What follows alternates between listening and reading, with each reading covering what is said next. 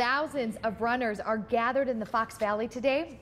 They're about to run the 24th annual Fox Cities Marathon. Now, Pauline is at the starting line this morning. Hi, Pauline. Good morning, guys. Live shot number 2. Still don't need the umbrella just yet. It's just misting here, but runners are starting to make their way to the start line. Now, among the crowd of thousands running this morning, you've got about 18 participants that have run this marathon every single year since it started 24 years ago. I'm here with one of them. We have Kelly this morning. Good morning, Kelly. Good morning. So now you're one of the 24-year runners. So what has brought you back all 24 years? The wonderful organization, the crowd support, and just the local hometown crowd that's out there giving it all they got to cheer us on and support us all the way through 26.2 miles.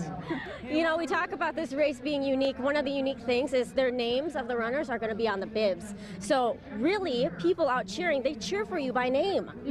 Yep, they read your name off your bib and shout your name, and so it really gives you the incentive to keep going. That's really what pulls you through. And of course, we have the water-themed stations too, huh?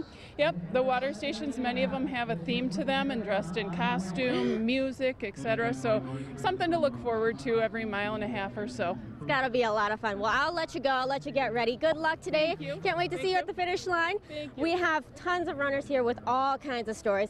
This group in orange, wearing orange for a reason, and we have Taylor here this morning. Good morning, Taylor. Good morning, how are you? I'm doing well. I should be asking you how you're doing because you're running your very first half marathon. Yes, I am. I'm really, my heart's pumping right now, so a little shaky.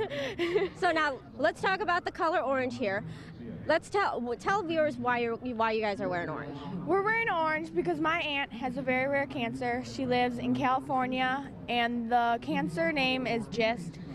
And the run is to help support her, and the medical bills are very, very, very big. So that's never good. I can only imagine. If people want to help out, how can they help you out? There will be information that you can send money to, okay.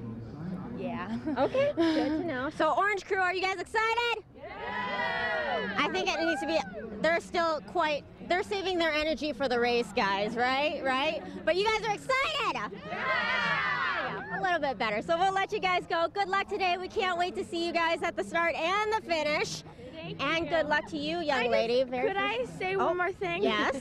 So my friends lost her mom in February, and my very good friend lost her dad. And I just wanted to say to people that if you're going through cancer, you're stronger than you know, and I just think that people should do it. And I have them on the back.